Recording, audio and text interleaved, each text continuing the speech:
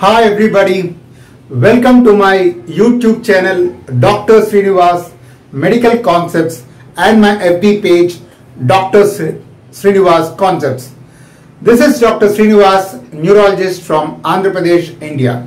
I am also the medical author of the book Focused Neurology. Today we will talk about an interesting topic, cerebrospinal fluid and hydrocephalus. To begin with, we will start off with the formation, circulation and absorption of cerebrospinal fluid. So we have the frontal cortex, midbrain, pons, medulla oblongata and spinal cord. In the cortex we have the lateral ventricles.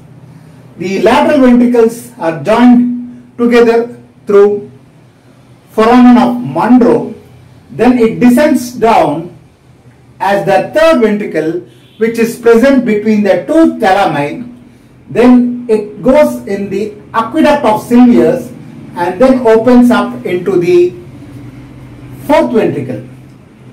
From the fourth ventricle we have the lateral foramina, which is known as foramina of Luschka and medially foramen of Magendie.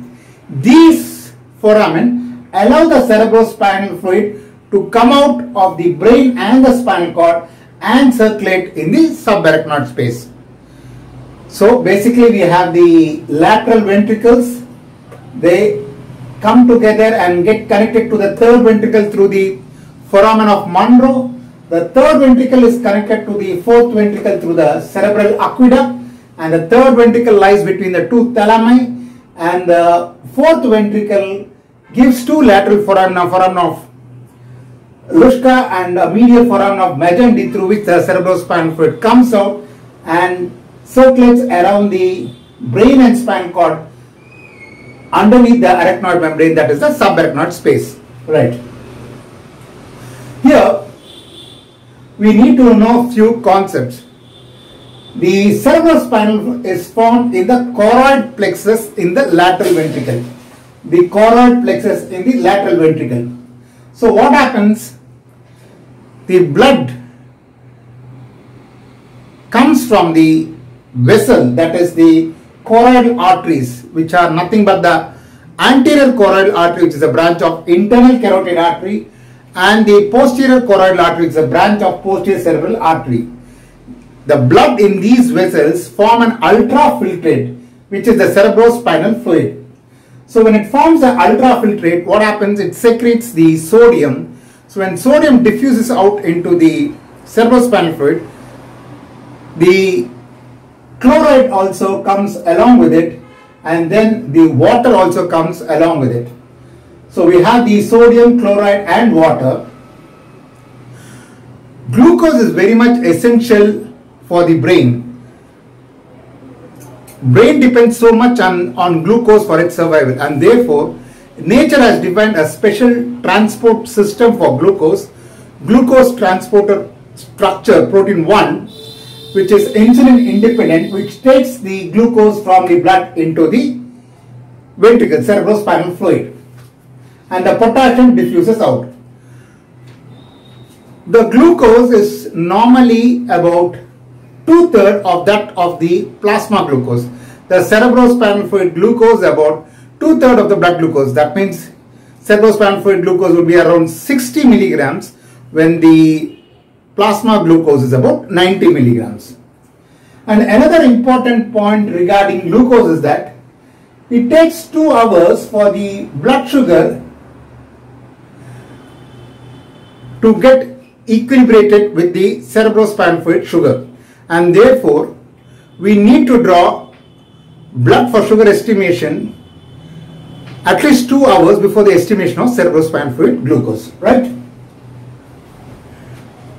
Okay, and another important point is that the spinal cord ends at the level of L1, whereas these membranes, the meninges, go up to the level of S2.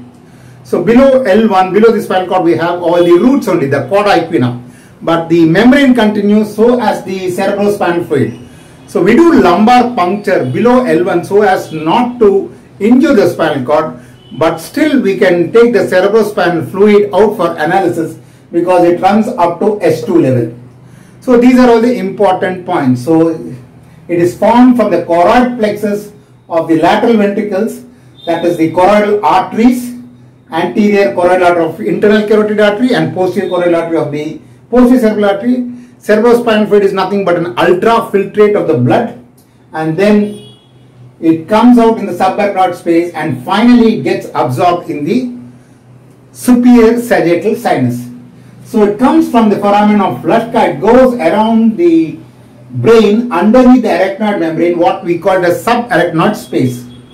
The dura mater is double folded, so the outer layer sticks onto the bone, the inner layer is just above the arachnoid membrane, and then here it gives way and forms a triangle where we have the dural sinuses, that is the superior sagittal sinus. So the cerebrospinal fluid in the subarachnoid space opens up into these arachnoid granulations, the finger-like projections, and the CSF is absorbed into the superior sagittal sinus, the vein. And here it is one-way flow. That means the cerebrospinal fluid enters from the subarachnoid space into the blood, that is the superior sagittal sinus, but it cannot come back. It's a one-way flow. So this is in nutshell, the formation, circulation and absorption. So to summarize, cerebrospinal fluid is nothing but an ultrafiltrate of the blood being in the choroidal arteries, the anterior choroidal artery and the posterior choroidal artery of ICA and PCA respectively. The ultrafiltrate of the blood, cerebrospinal fluid, circulates around the subarachnoid space, around the frontal, around the cortex, and enters into the superior sagittal sinus, the vein. Right. Now, the cerebrospinal fluid is circulated around this brain and spinal cord because of the arterial pulsations. Because of these pulsations in the choroid plexus, it facilitates circulation of the cerebrospinal fluid. One more important point is the rate of CSF formation is independent on CSF pressure. So whatever may be the pressure, the rate of CSF keeps on continuing to form. That is, it is 500 ml per day. But the normal content of CSF is about 150 ml. So it takes about 3 to 4 times it circulates.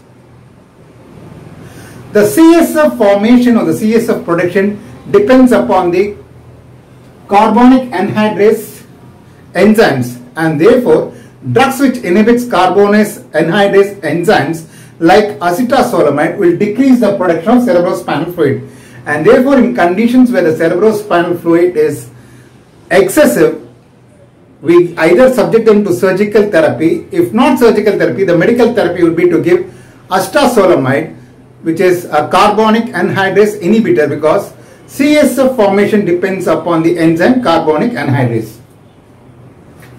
And another clinical point, as I said already, is that the spinal cord ends at the level of L1, whereas the membranes go up to the level of the S2, the meninges, and therefore when we do lumbar puncture, we need to enter between L1 and S2 so as to take the CSF fluid out and not at the same time injure the spinal cord. The CSF, which is an ultrafiltrate of the blood, circulates around the brain in the subarachnoid space and finally gets absorbed in the superior sagittal sinus.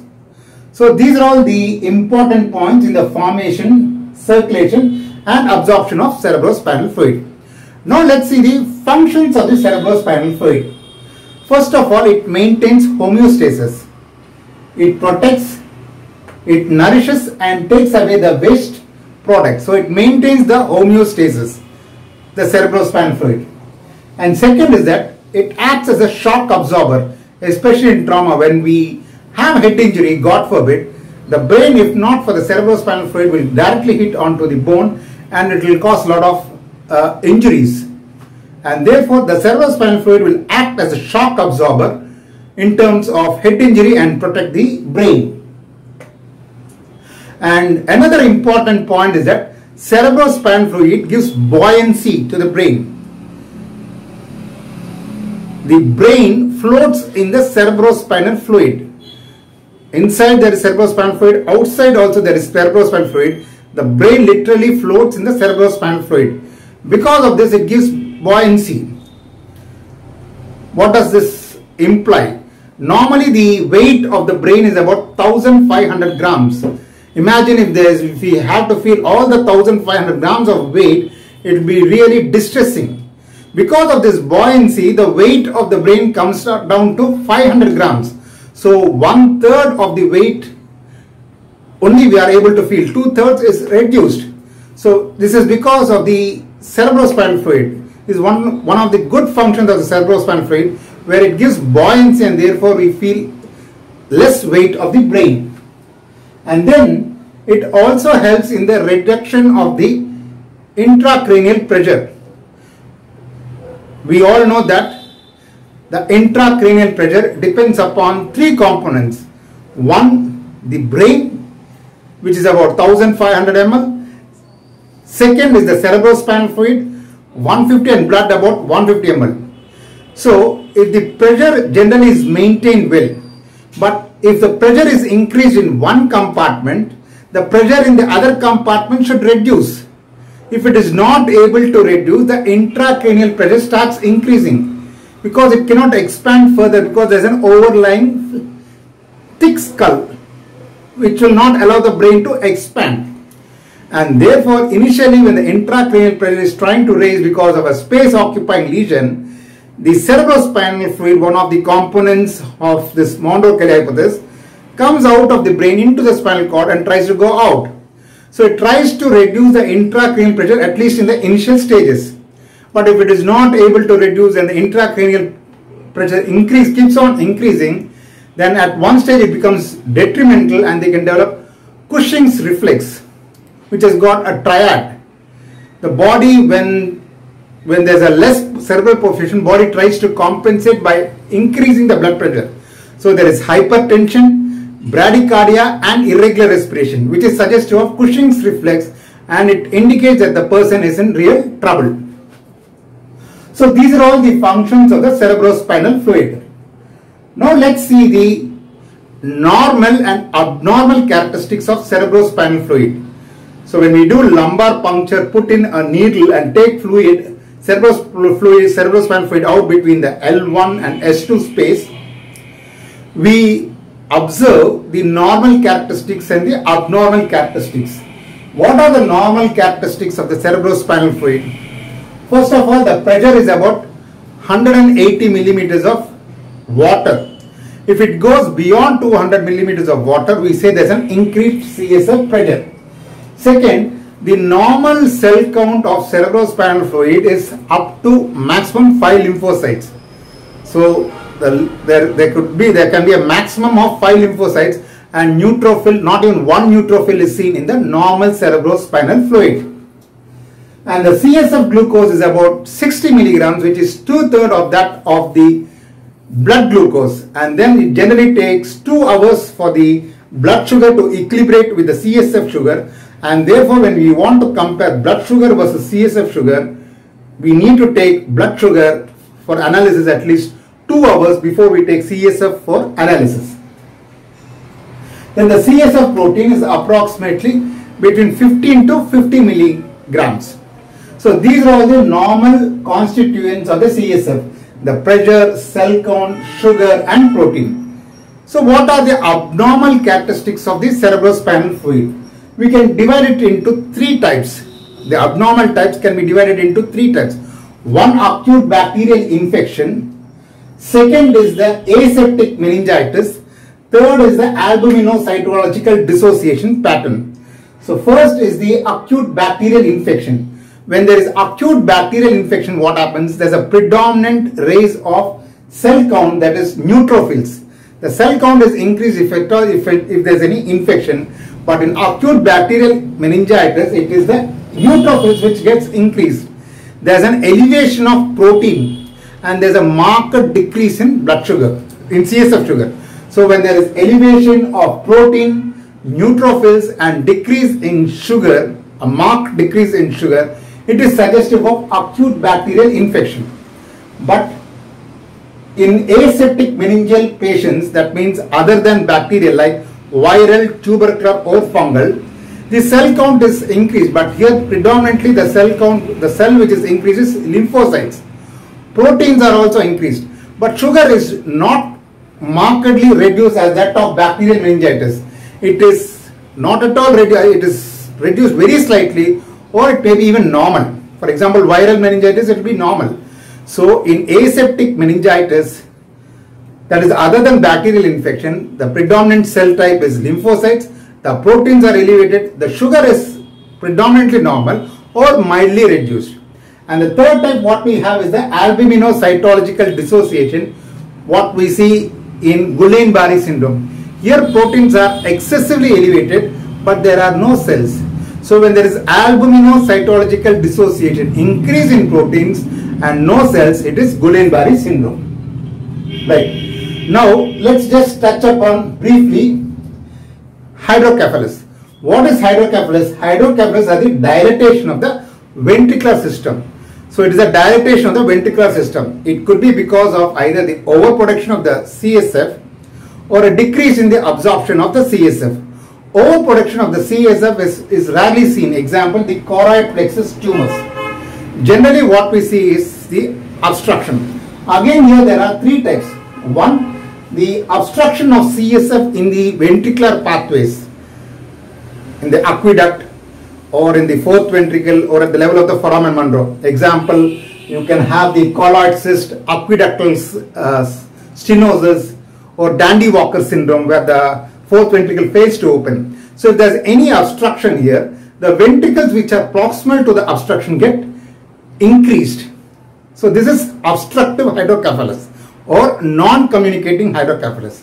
The second entity what we have is that there is no obstruction. So it's a communicating type of hydrocephalus. Here the pathology is in the absorption of the cerebrospinal fluid at the level of the superior sagittal sinus. It could be because of subbackground hemorrhage or meningitis. Because of the decreased absorption, because of the back pressure, all the ventricles get dilated. In fact, because of the increased back pressure, the ventricles can get dilated, especially the frontal horns of the lateral ventricle can get dilated and can go and impinge on the medial part of the frontal lobe. So the ventricles are dilated but the pressure is normal. We call this as normal pressure hydrocephalus. So normal pressure hydrocephalus is because of the back pressure, the frontal horns of the lateral ventricle go and impinge on the medial part of the frontal lobe. So we get a characteristic triad. Since the medial part of the frontal lobe is affected, we have the leg area there. So they have gait apraxia. The bladder area is here. So they can have incontinence of the urine. And the memory, especially the immediate memory, goes into the frontal lobe. They can have dementia. So they have a characteristic triad: dementia, gait apraxia and incontinence of urine. This triad is normal pressure normal pressure hydrocephalus. And the third entity we see is that because of the cerebral atrophy, there is a compensatory increase in the ventricles. So there is a compensatory mechanism for the loss of the brain volume, what we call as hydrocephalus ex vacuo. So we have hydrocephalus ex vacuo, we have communicating hydrocephalus, we have non-communicating hydrocephalus, we have hydrocephalus because of the increased production of CSF like choroid tumors, choroid plexus tumors, which we find it very rarely. So this is an overview of the cerebrospinal fluid and hydrocephalus, and I hope you have enjoyed listening to this lecture. If you have any doubts or queries or comments or suggestions, you can post it on my YouTube channel. Please like and subscribe my YouTube channel Dr. Sreenivas Medical Concepts and my FB page Dr. Sreenivas Concepts. Thank you. Bye.